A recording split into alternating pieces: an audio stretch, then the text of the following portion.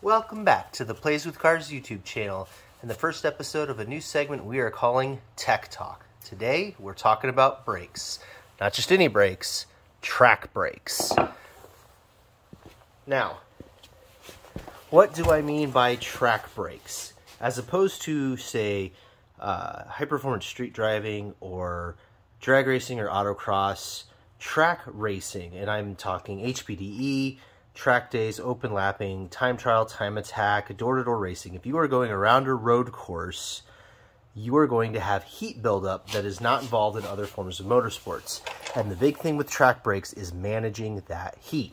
And what we have here are the two major kinds of brakes. You have a sliding caliper and a fixed caliper. And we're going to go over the differences here so that you understand what we mean by track brakes and upgrading brakes when it comes to driving a car around a road course like we do at Portland International Raceway with our project cars. Now, these particular brakes are the factory fronts from our 2011 Audi S4, a 333 horsepower supercharged sport sedan. And you can see they're pretty decently sized looking. But once you get inside, there is just one piston right here. That piston is the only thing that actually moves with the hydraulic force. So when you press on the brake pedal, hydraulic fluid goes from the master cylinder through all the lines into the caliper and extends this piston. You can see it's even partially extended right now. Then this whole caliper body slides on this bracket. You can see the little metal tangs here where it would actually slide on these. And you can see they are seriously dirty, beat up, scuffed, not very smooth and nice looking. In fact, you can see here the wear marks from where the caliper sits and slides on just one small portion of that whole round piece of metal. What happens is, as the brakes get hot, this metal expands. And all of these pieces expand and the holes get looser and the caliper can rock. And when the caliper rocks, it can get caught on these metal tangs and actually seize. So it can keep it from moving, it could keep it pushed in and keep this pad working and this pad doing, or keep this pad working, and then this one is the only one that retracts and comes back and forth and you wear out the outside pad really bad. It can do the other way. It can freeze in the resting position and now the piston is the only thing moving and the inner pad gets all the wear and the outer pad looks like brand new. You can also have it get cockeyed in there where it freezes on one side and not the other, and then every time you apply the brakes, it gets uneven and you get really gnarly uneven wear. And it's also really, really easy to overheat these because you just have one piston. You're putting all of the heat into one part of the caliper. The other thing is these things are heavy. These are made of iron out here, and the bracket is iron. So what we have here is a scale to show you just how heavy these suckers are. We'll get it on and teared here. All right, zeroed out. We'll put on our caliper and our bracket. We've got 16 pounds and 2 ounces. Bring that in there for you to see. 16 pounds, 2.2 ounces for one factory. Oh, you know what? I'm missing a pad too. Throw a pad on there. 17 pounds, 6 ounces for a factory brake. And you've got one of these on each side. So you're looking at 35 pounds of caliper and bracket stock. Now these are the 4-piston fixed calipers, which we'll talk about here in a second, that we replace them with. These are aluminum. And even if you throw a pad on there, you're looking at 10 pounds, 6 ounces.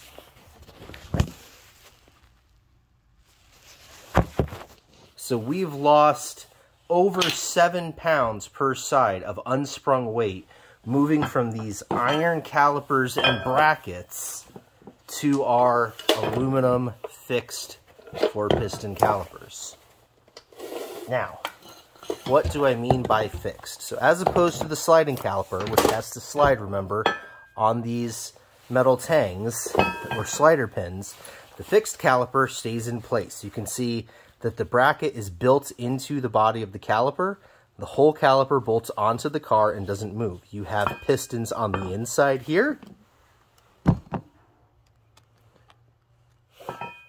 So pistons on the inside and pistons on the outside.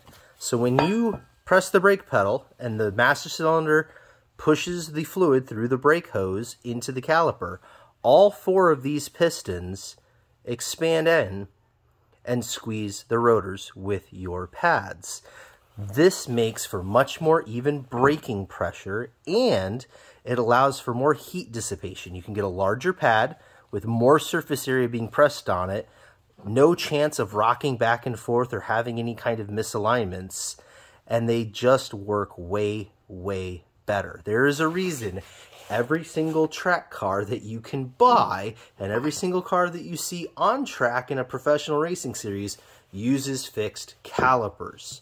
So they are full of nothing but ups. The downside on these is basically just they're expensive.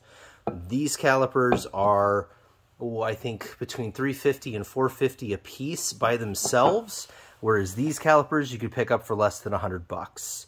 So it all comes down to cost. But when you're out on track, driving around lap after lap, and you're trying to stop your car from 100, 110, 120 miles an hour, like we were seeing at PIR, lap after lap after lap, for 20 or 30 minutes in a session, you're going to want something like this. Now, this is a very popular upgrade to do to cars that came with sliding calipers.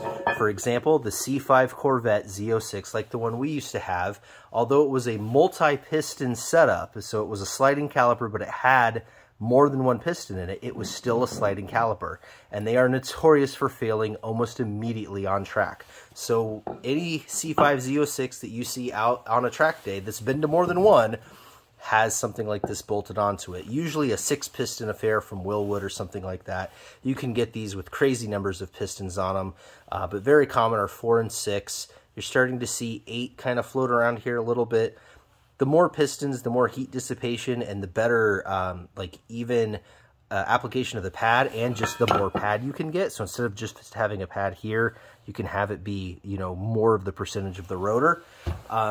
But there becomes a law of diminishing returns. Once you've gone fixed, everything after that is incremental. The main thing is just to make sure you have a fixed caliper to start with. Now, we've gotten lucky with the B8 platform S4 that these particular factory calipers from a different model just bolt on. Not every car is that lucky and has that kind of compatibility. Sometimes aftermarket is the only way to go. Sometimes you have to swap whole knuckles in order to have mounting points. Sometimes you need an adapter bracket that would kind of look like this, but without the metal tings on it, that would just be able to bolt from one piece to another piece in order to put these on. But if you're going to go out and do track work, the very first thing you should look at upgrading on your car is the brakes. Now, when you do the brakes, you also want to make sure that you have a pad that is capable of performing on the track without overheating. And the wonderful thing about these is they're super easy to change the pads on them. So you can totally have a street pad for the street, bring your track pads with you, swap them at the track. There's just retaining pins that hold them in here. And then run your track day, and when you're done, pull those pads out, put your street pads back in, and away you go home. You don't have to unbolt the caliper like you do with sliders. The only way to get a pad out of a slider is to unbolt it. The other thing you're going to want is good brake fluid. This is what we use. Any brand will work. The big thing you want to look for is DOT4 and have a good, nice, high quality to it. The best brake fluids are going to come in metal cans. They have more volatile chemicals in them. The plastic can ones, if you read the MSDS sheet, you will see they are not as good even if they are rated DOT4. ATE makes a really good Type 200 racing fluid. This is what we use, but again, any brand will work. You just want DOT4. You want it to be a good quality, a name brand. Racing fluid is great, and you want to make sure it comes in a metal can. Check the MSDS if you are unsure. So hopefully that has explained some stuff about brakes to you. If you didn't quite understand what we mean by track brakes in our videos where we talk about driving around a road course and why it's so important, and the differences between a fixed caliper and a sliding caliper. So if you have a performance car and you want to go out on track, go look at what you have. If you got this, chuck that thing and get you some of these. If you do have these, you're in good shape. Make sure you take care of your pads and fluid, and we'll see you out on track.